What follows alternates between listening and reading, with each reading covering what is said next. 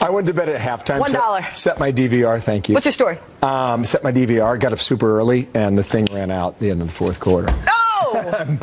Missed it. You missed Congratulations to Alabama. Happening now. It starts right now. Thank you, Sandra. No Fox News alert. Republicans and Democrats set to lock horns, you might say, on immigration. Yep. President Trump is about to host a bipartisan group of lawmakers at the White House this hour. Good morning to you. I'm John Scott. And I'm Melissa Francis. The president and leading lawmakers expected to tackle everything from the Dreamers to his prized border wall, as Democrats look for a fix to shield hundreds of thousands of those Dreamers from deportation. President Trump is now set to begin real negotiations. Made it very clear he wants to have secure the border, interior enforcement. We want to end chain migration and close the loopholes, including ending the diversity visa lottery. The Democrats, I think it's a bit hypocritical on their part if they were ones in 2006 who basically supported these physical border barriers. And, you know, it's time for them to come to the table. Let's strike a deal. The president wants to strike a deal with the Democrats, and the time is now to do it. Chief White House correspondent John Roberts is live with more on all of this. Busy day, John. It is. It's always a busy day here, Melissa. Good morning to you. And we're going to start with a little bit of breaking news. Fox News has learned that in the next 24 hours, the White House expects to confirm the details of a high-level delegation that the administration will be sending to the Olympics in Pyeongchang, South Korea, starting on February the 9th. We are told, it's not confirmed at this point yet, that it's likely the delegation will be led by Vice President Mike Pence. Now, this would be a very strong signal to North Korea, which has just yesterday announced its participation in the Winter Olympics, that the United States stands squarely behind its ally, South Korea. This move by South Korea to get North Korea into the Winter Games is seen as perhaps a potential icebreaker here in this crisis. So we'll see if further developments go on from here. Now to the meeting at the White House, which starts in a half an hour. About 20 Democratic and Republican members of both the House and the Senate will be here to talk about immigration. What's notable is that none of the big four from leadership, Mitch McConnell, Paul Ryan, Nancy Pelosi, or Chuck Schumer, will be here. Among the people who will attend, though, the House Majority Leader Kevin McCarthy, Whips John Cornyn, Dick Durbin, and Steny Hoyer, Judiciary Committee chairs and co-chairs Chuck Grassley, Dianne Feinstein, Bob Goodlatte, Mike McCall, and Betty Thompson, the chair and ranking of the Homeland Security Committee, will be here, along with other notables such as Lindsey Graham, Heidi Heitkamp, and Henry Cuellar. The White House, we're told, will present a group of proposals and requests to the assembled folks here today. They'll tell them what the president wants on the wall, detainees, ending immigration loopholes, ending chain migration, and the number of new ICE agents that the president wants to help enforce our customs and immigration laws. White House senior policy advisor Stephen Miller on Tucker last night said he believes the president's got the political high ground here. Listen here. If Democrats oppose a border wall, they're just saying they want continued, unending illegal immigration. Look, Democrats ultimately have to make a choice. They care a lot about providing a benefit to illegal immigrants. We're saying to them, if you want to make that deal, then you have to deliver benefits for American families and American taxpayers, too. And if both sides are willing to agree to those terms, Tucker, then we can have a deal. Steve Miller is going to be at that meeting a half an hour from now. Also attending, of course, will be the President, Chief of Staff John Kelly, Kirstjen Nielsen, the new Homeland Security Secretary, as well as Mark Short, the Legislative Affairs Director, who said a short time ago on Fox Business that he wants to reach a deal on this with Democrats, but doesn't understand the Democrats' negotiating tactics. Listen here. We want to find a solution for them, too. But what I don't understand is the Democrat position to say we're going to shut down the government, we're going to stop funding our troops, we're not worried about our national security needs that we need to get funded until we solve a situation of illegal immigration. Mark Short there talking about the so-called Dreamers, Deferred Action for Childhood Arrivals. They've got until March the 5th to try to work that out. The White House says that it's kind of tired of driving the bus here, wants to see a counter proposal from Congress on what to do about the Dreamers. Clearly, the president needs to get Chuck Schumer and Nancy Pelosi on board, even though they are not here. But I'm told this meeting is really all about people who want to get to a deal as opposed to want to play politics. One thing also, Melissa, we should point out that the president's attorneys are potentially planning for for, and that might be the possibility of an interview of the president by the special counsel Robert Mueller as part of the Russia investigation. Now, I'm told that this interview may never happen. That's a real possibility, but the president's attorneys, I'm told by sources, do expect that Mueller will, before the end of the investigation, which they think may come in the next few weeks, will ask for an interview of the president. So they want to be prepared. They want to make sure that if there is a sit down, that they don't just put the two of them in the same room and say, okay, special counsel, have at it. They want to have a defined set of parameters about what topics will be talked about, what questions will be asked, and what won't be asked, which is just as important. Melissa? Sounds very dicey. A lot to work on there. Get back to work, John. Thank you. Thanks, Melissa. Talking about dicey, just in on the Korea crisis, with the North and South holding their first formal talks in more than 2 years. Both sides agreed to more discussions on reducing military tensions along the border, while the North said it would actively cooperate in next month's Winter Olympics in South Korea. But there was no mention of nuclear weapons or missiles. What North Korea wants to see at these talks, apart from an agreement on how to join in the Winter Olympics, is very much it wants to see South Korea coming to the table and engaging with the North on its own terms, without outside forces, as the Korean leader Kim Jong-un referred to them. That means the US or other countries involved. It's calling on a Korean sense of nationalism or pride and asking South Korea to deal with the North Korea on its own terms. Whether this can be successful going past the Winter Games remains to be seen. Joining us now, Michael Singh, former Senior Director of Middle Eastern Affairs at the National Security Council, also Managing Director of the Washington Institute. Michael, good morning. Morning, John. So North Korea is sitting down with its counterparts from South Korea. How significant do you think this is? Well, John, I think that, so far we've seen President Trump welcome this and obviously indicate he'll send his own delegation to the Winter Olympics.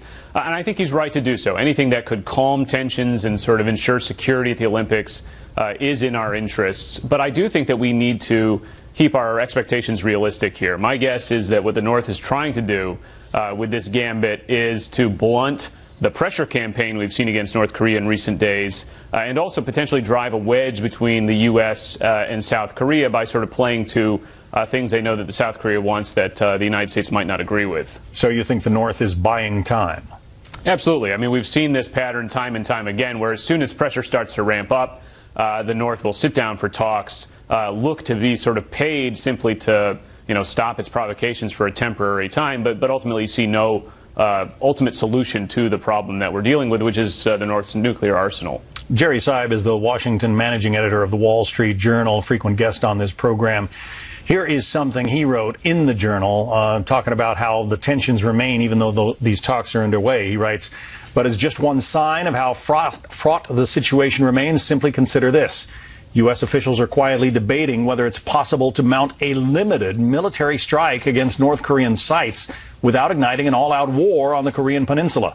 The idea is known as the bloody nose strategy. React to some nuclear or missile test with a targeted strike against a North Korean facility to bloody Pyongyang's nose and illustrate the high price the regime could pay for its behavior. The hope would be to make that point without inciting a full-bore reprisal by North Korea. The bloody nose strategy, Michael, what do you think of it? Well, obviously, John, the key word in that passage is hopefully. When we come up with these types of halfway measures, there's a tempting reason to do it. You're hoping to get a lot of benefit for a lot less risk than, say, a full military attack. But often what happens is the opposite. You end up taking a lot of the same risks you would for a full military attack for a lot less benefit, because even if you succeed without triggering that escalation into, say, nuclear war, ultimately, what have you accomplished? North Korea still has its nuclear arsenal. You still need a denuclearization strategy. Maybe you're getting a sort of temporary pause in testing at best. Well, what about the sanctions program? You indicated earlier that the sanctions may be part of the reason that North Korea decided to join these talks underway right now. Well, that's right, John, and that's why I think, it's important that we not look for sort of quick fixes here, either by sort of getting too excited about these talks and starting to lift pressure, or by precipitously moving into a military action. Probably what we're going to need is a longer-term effort, a la, say, the Soviet Union, to really degrade and undermine the regime, which means keeping pressure up. It means keeping our military forces in the region strong and keeping our alliances in the region quite strong as well. I suppose part of the danger of the so-called bloody nose strategy is that any reaction might be disproportionate. I mean, the United States could launch a limited strike on some North Korean facility, and the North Koreans could launch what they consider a limited strike on Seoul, but that would result in potentially tens of thousands of deaths. Well, you're right, John. There is a risk there of that sort of tit-for-tat escalation getting out of control. There's also a risk that a lot of observers worry about, that the North might not interpret a strike as limited. It might see the strike coming and think this is it, this is an all-out strike. And so the messaging around that, sort of ensuring the North understands what you're doing and doesn't escalate, can be tricky. So if you were advising President Trump and those who are dealing with the North right now, what would you tell them about what is the next step after these talks in Panmunjom? I would say that it's fine to talk. There's no reason not to explore a potential diplomatic opening. But at the same time, we have to be able to not just keep pressure in place, but continue to ramp up pressure, both in terms of sanctions as well as in terms of our diplomatic and military posture in the region. You have to sort of be able to walk and chew gum at the same time and use all those instruments together for one coherent strategy. Michael Singh. Michael, thanks very much for your expertise. Thanks. Oprah in 2020, the idea gaining steam among Democrats since her speech at the Golden Globes on Sunday night. Now even the White House is weighing in. Plus new details. I have a bathtub I love. Call today or learn more at bathfitter.com. Pain used to shut me down during pickup games. But with odor-free Blue Emu Continuous Pain Relief Spray, I can box out any muscle or joint pain immediately. Blue Emu Continuous Pain Relief Spray. It works fast, and you won't stink. Right now, police in Washington state arresting a 32-year-old suspect after a sheriff's deputy was shot and killed Sunday night. Authorities say that man is in custody for unrelated warrants, but they could upgrade the charges. Deputy Daniel McCartney was the first officer at the scene. He died in the hospital after he was shot. One other suspect also involved. That man was killed. Deputy McCartney was a Navy veteran, a husband, and the father of three boys. Oprah Winfrey is very talented. She brings people together. She's not divisive. She makes you feel warm inside. And right now, our country is very divided. And what she did last night was she healed us. She brought us all together. And that is what is needed. Breaking here on Happening Now during our hour, new reaction to all the speculation about Oprah Winfrey running for president after a powerful speech at the Golden Globes on Sunday. A White House spokesman now weighing in, saying President Trump would welcome the challenge of facing off with the TV star. Let's bring in Jeff Mason, White House correspondent for Reuters. First of all, do you buy that? Sure, I buy it. I was on Air Force One last night when Hogan Gidley, who was the spokesman who made those remarks, made them. And I think what his point was is that this president is confident he can take anyone on, whether that's Oprah Winfrey or whether it's somebody else that the Democrats put up. It is very hard for me to believe that she would actually do this. I mean, first of all, it looks incredibly painful and uncomfortable to run for president. I don't know why anyone wants to do it. I mean, you have to really, really want the job. And her life right now is fabulous and cushy. It seems like she'd be insane. You think she'd really do it? Well, it's hard to say. It certainly does seem like she has a great life, but she also is somebody who has said many times that she believes in inspiration and believes in having a calling. And if she decides that this is her calling, it seems like there are some Democrats who would call her as well and ask her to take up the mantle. That said, there are a lot of unanswered questions about an Oprah Winfrey candidacy. There are a lot of things we don't know about her views on policy issues, and so there's a lot of questions that she would have to answer that, of course, she hasn't had to do just yet. No, there's a lot that we don't know about her point of view, and I think people out there, especially when you see Democrats embrace her, they assume that she would be very liberal. But at the same time, you have to wonder, I mean, she's an incredible business mogul who has driven very tough bargains in order to own her brand, make it the way she wants it. She's fought back against all kinds of things and made her empire what it is. You got to be tough. You got to know about tax law. I mean, you got to understand how businesses work. We don't know that she would necessarily be that liberal. Well, and that's a good question. You know, the fact that she endorsed Barack Obama and Hillary Clinton certainly makes people think that she would lean towards Democratic candidates and towards Democratic policies. But she has said before that she has voted both for Democrats and for Republicans. So that certainly raises some questions about what her thoughts are on specific policies. And as you say, Melissa, she's a businesswoman and a very successful one at that. And sometimes people associate that with more Republican-leaning policies. So those are all things that we would have to find out. No, I mean, in my mind, she knows what it takes to make a business work. And a lot of that, you know, from a pure CEO standpoint, seems to go more with smaller government, lower taxes, you know, we would see. But regardless, she also hasn't been put to the very uncomfortable scrutiny of the press, at least for a very long time, because she's been so popular.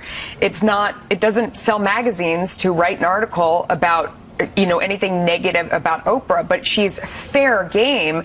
You can already see people attacking some of her charities, some of the things that she's done in the past. She may not come out the other side being as popular as she is now. What do you think? Well, for sure, that's a risk, and you've seen that with Hillary Clinton as well, who had really high popularity ratings when she left the Obama administration as Secretary of State, and when she was in office as a senator and as the First Lady, and her ratings then would go down very dramatically once she started running for office. So that's something that could happen to Oprah Winfrey as well. And again, you know, she has said before several times that she's not interested in running for public office. But that speech really drew a lot of attention, and people are now thinking that maybe she would throw her hat in the ring. But there are certainly downsides, like you've just said. Without question. All right, Jeff Mason, thank you so much for coming on. We appreciate it. My pleasure. I know there was a time when Oprah would sign all of the paychecks personally for her empire. Maybe that's still true today, but she was very involved, is very involved. Absolutely. But you often see, too, with these master of the universe type people who have conquered so many different things that they think this is the mountain left to climb. I mean, she's been incredibly successful, broken all barriers. Even though it would be uncomfortable and she has no reason to do it, she might be like, I could do this well. We'll see. We'll see. Yeah. A fired Google employee who sent a memo claiming there were fewer women in engineering because of genetic differences that favor men is now taking legal action against Google. Details on that next. Plus, and get a 2-year price lock guarantee, plus free standard installation. So what are you waiting for? Get HughesNet Gen 5. To order, call 1-800-728-2340. Be sure to ask about our home phone service, too. Call 1-800-728-2340 today.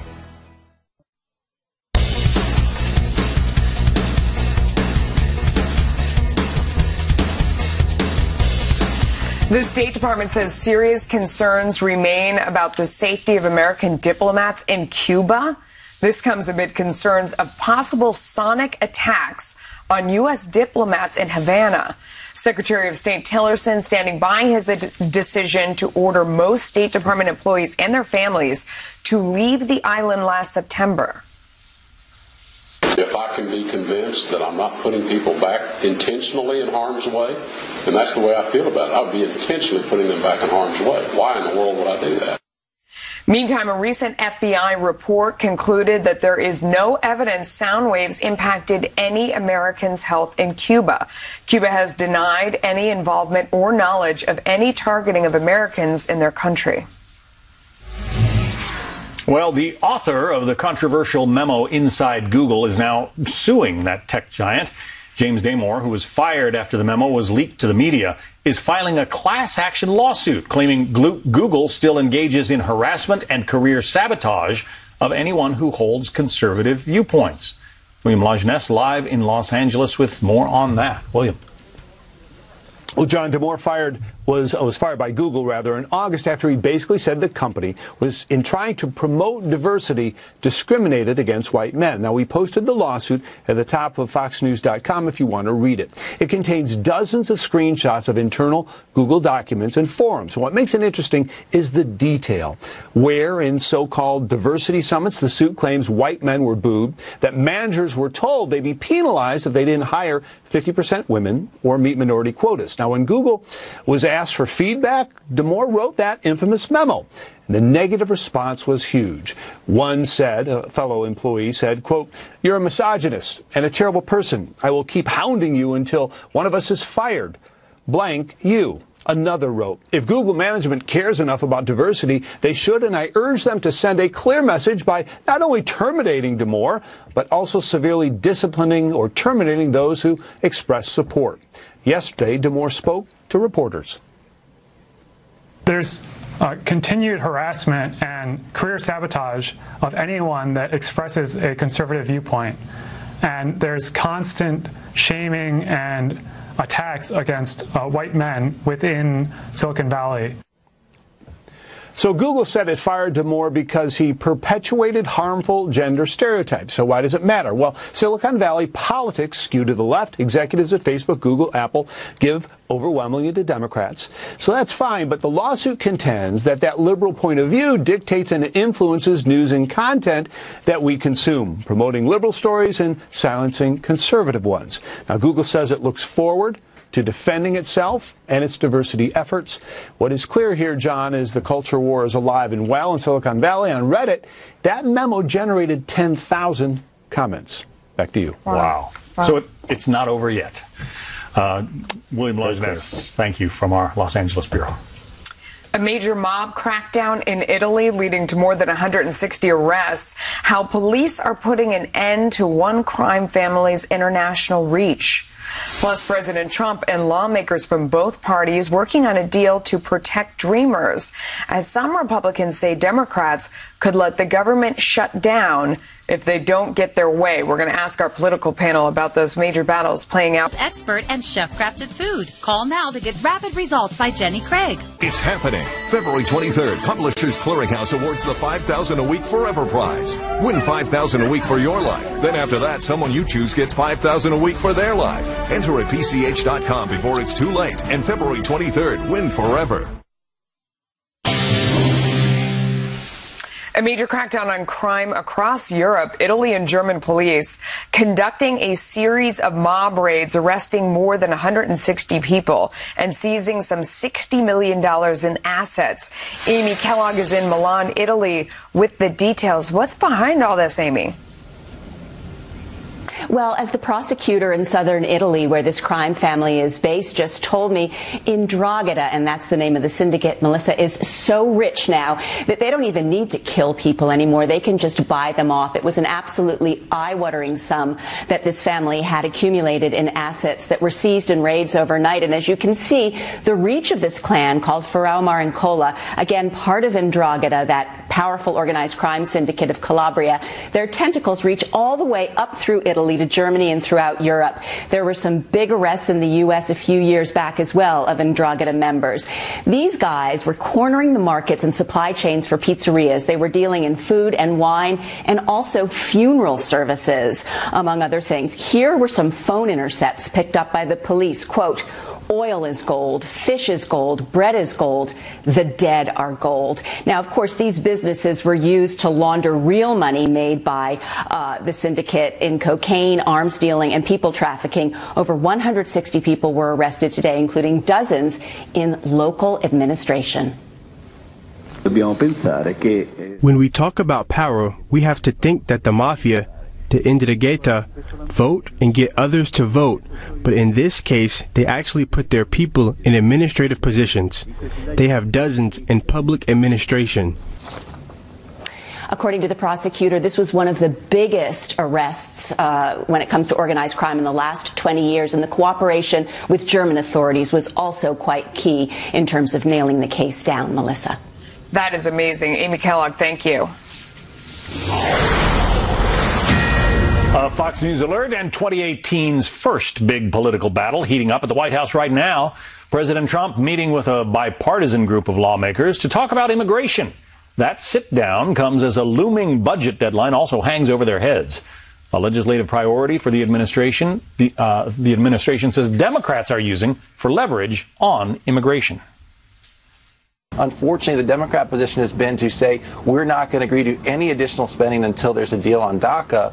And while we're anxious to get a deal on DACA, we feel it's improper to hold hostage our troops who are working so hard to protect us over a position on illegal immigration.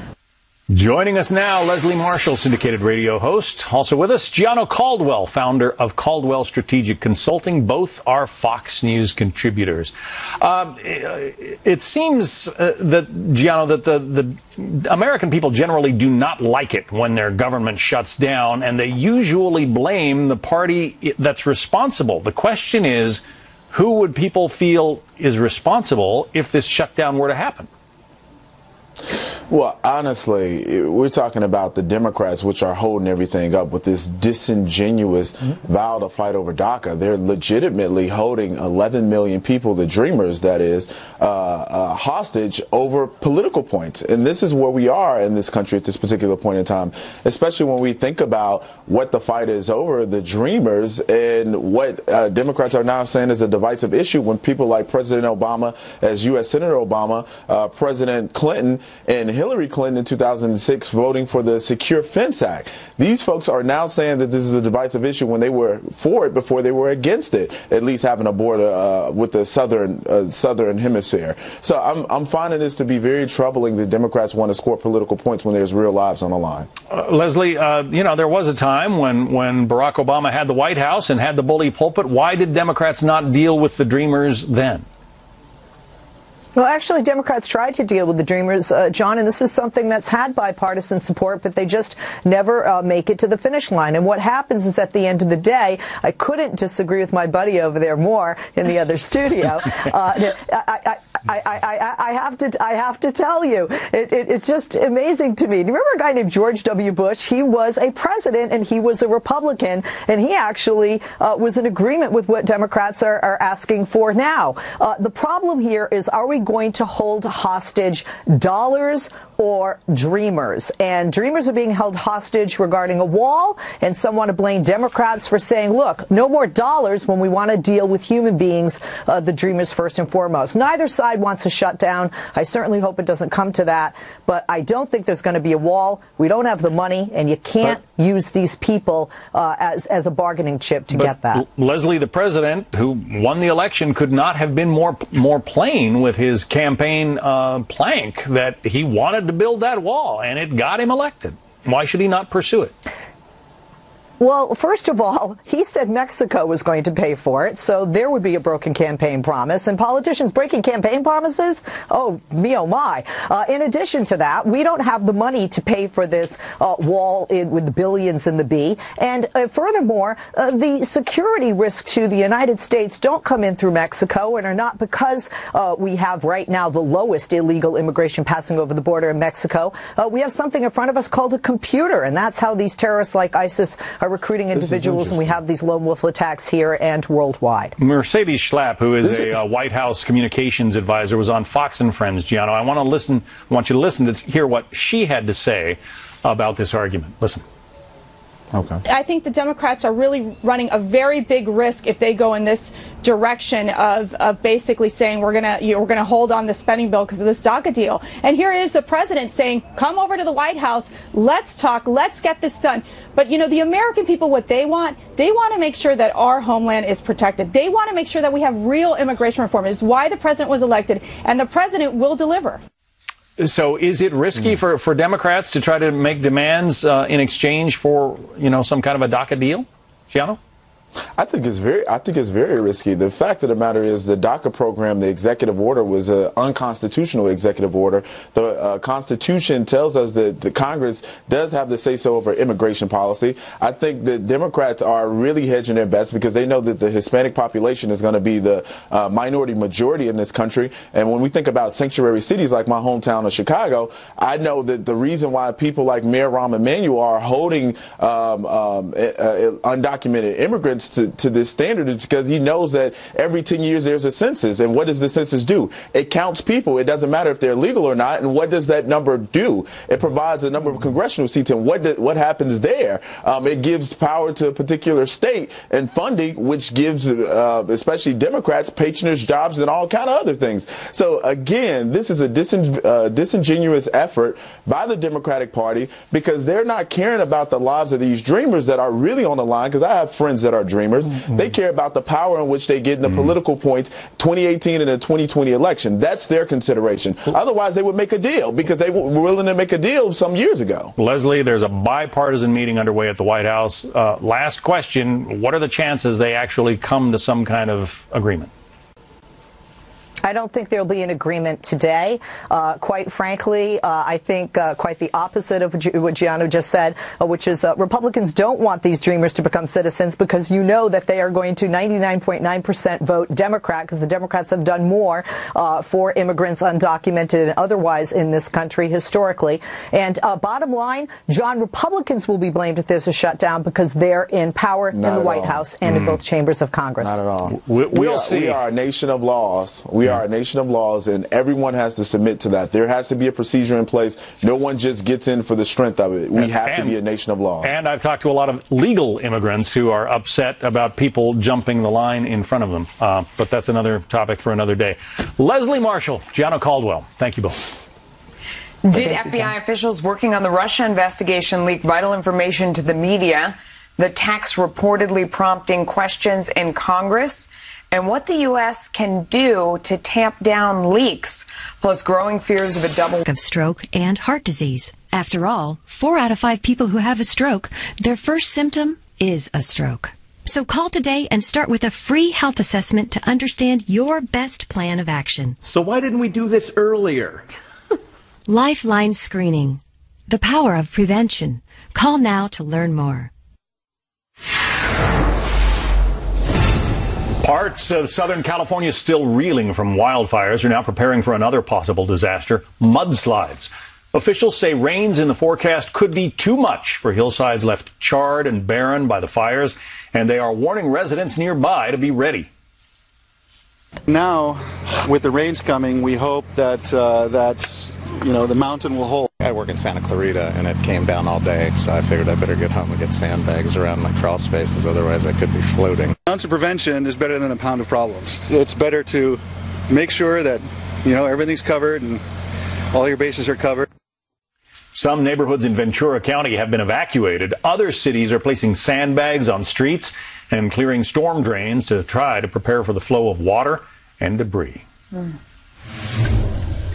Congressional lawmakers are now reportedly looking into whether the FBI may have been behind some of the leaks to the media on the Russia investigation. This is prompted by the text messages between Peter Strzok and Lisa Page shortly before Election Day in 2016, suggesting they knew about a Wall Street Journal article in advance, at least. Agent Strzok, of course, was removed from the investigation after other anti-Trump texts. Joining me now with more on this is Morgan Wright. He is a cybersecurity analyst and senior fellow at the Center for Digital Government. There are a couple different issues here. One of them has to do with the idea that it's possible that this British spy, Christopher Steele, was out shopping around parts of the dossier to the media, and, everything that may entail. And then also these text messages going back and forth where you have these two talking about articles that have been published and, they're saying things like, boy, that was fast. Should I, quote, find it for the team? Right. And then they talk about how the article was, very anti-bureau, and they're glad they threw this one under the bus because the article didn't come out the way they wanted. What does all this mean to you? Quote Jerry Maguire, follow the money. In this case, follow the data. When you follow the data, you follow the messages, you follow the emails, you follow the phone calls, you follow whatever the trails are out there. What you're going to ultimately find, I believe, is that there's more collusion between the DOJ and the media than there is between the Trump campaign and Russia. It's just, Melissa, the real sad fact about this is that this has a huge downstream effect for an alliance, one called the Five Eyes, U.S., Canada, UK, Australia, New Zealand. People are not wanting to share their information and intelligence with us for terrorism, for crime, for military operations, and for our forces because we can't keep anything secret. All of this stuff getting out there is only hurting our national security at home and abroad. When you see the text back and forth, it seems like they're sharing information because they want to shape public opinion. Absolutely. Whether it is about their bureau or it's about the president or a special investigation or whatever it is, they're trying to influence how the public thinks. And I don't think that's something that people normally think FBI agents are out doing. We think of FBI agents as investigating wrongdoing.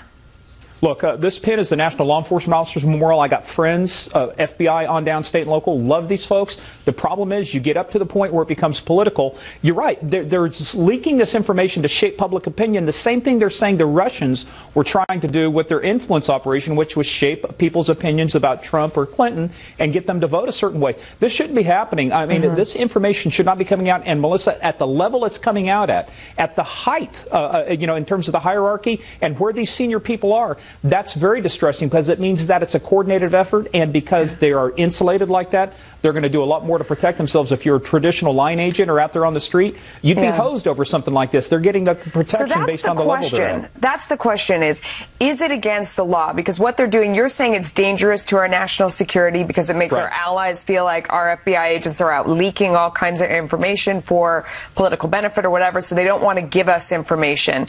Is it illegal? What do they have to be sharing in order for them to actually be in trouble?